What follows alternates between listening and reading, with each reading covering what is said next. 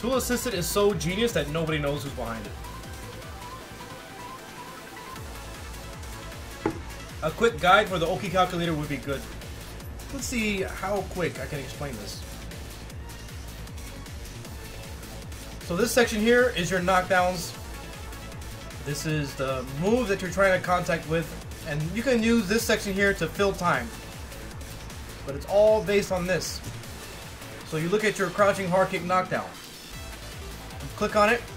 Let me reset it. So you click on it. Now watch what happens to this here. Well, I guess it's already there.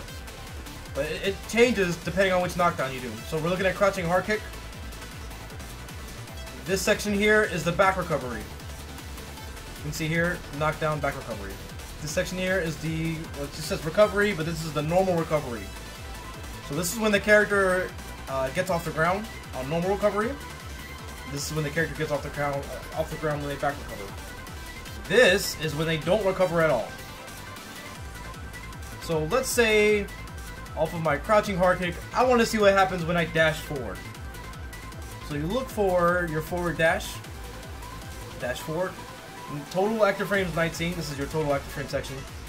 And by the way, this section here is just your regular, all of your special normal moves, and how it's based off of the total active frames.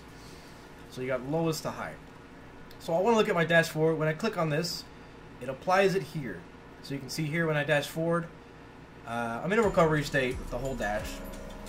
But my dash recovers on the same frame that they get off the ground. So I am recovering for 1 frame when they normal recover. Which means that I am -1 because I'm still here. I'm here and they're off the ground. They're able to hit me.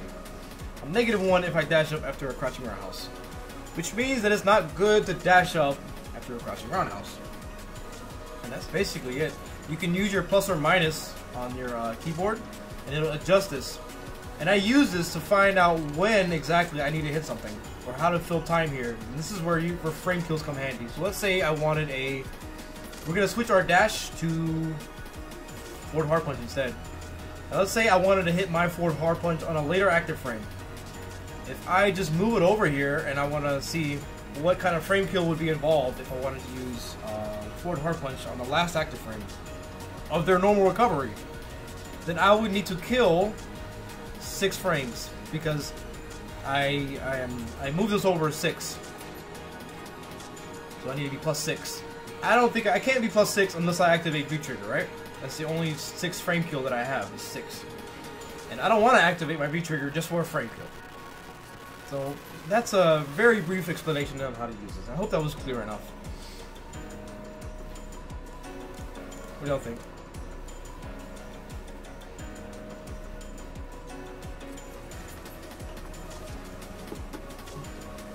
Hopefully that's my tool-assisted Oki calculator, less than 5-minute tutorial, right? Okay, so where were we? Oh, we want to hit